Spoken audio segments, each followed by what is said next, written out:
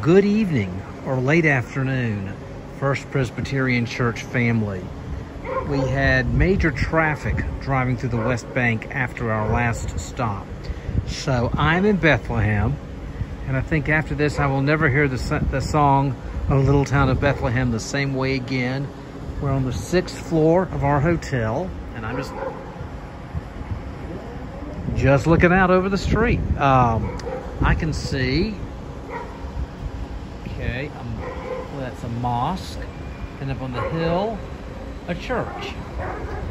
Today, we went to the believed place where Jesus healed 10 lepers.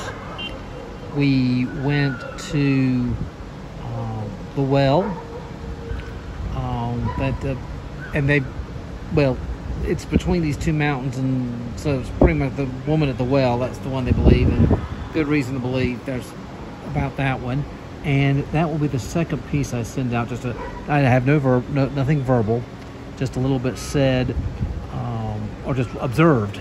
As we see the well, it is very deep, and I actually drank from the well. The little cup they've got there, it's very deep.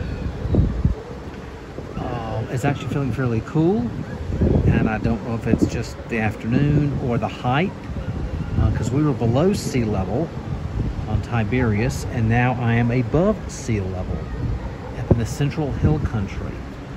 So I just want to wish you well, and we'll check in tomorrow.